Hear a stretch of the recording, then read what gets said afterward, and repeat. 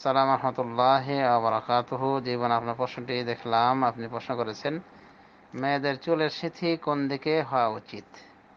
আলহামদুলিল্লাহ ওয়াসসালাতু ওয়াসসালামু আলা রাসূলিল্লাহ নবিয়ানা মুহাম্মদ ওয়া আলা আলিহি ওয়া সাহবিহি আজমাইন। মেয়েদের চুলের সিথি মধ্যখান থেকে হওয়া উচিত। মধ্যখান থেকে তারা সিথি কাটবে।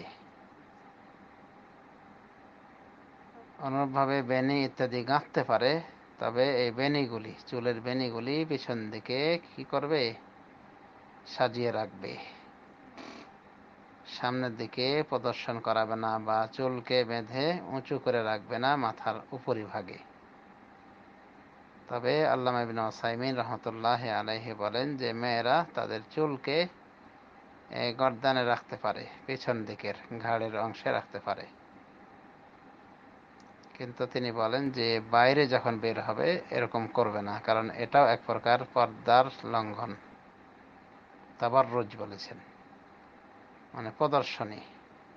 পুরুষরা অনুমান করতে পারবে কোন মেয়ের চুল কিরকম, এইভাবে গর্দানে পেছনে ঘাড়ের দিকে যদি চুলকে উঁচু করে রাখে, কিন্তু এমনি বাড়ি ঘরে অসুবিধা নাই।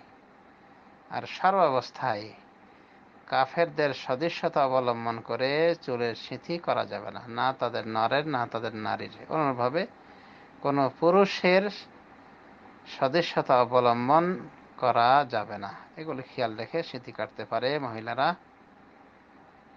অনুরূপভাবে চুলের বিভিন্ন রং দিতে পারে, শুধুমাত্র কালো রঙের বিষয়টি বিতর্কিত। এই রং থেকে তারা পরহেজ করবে।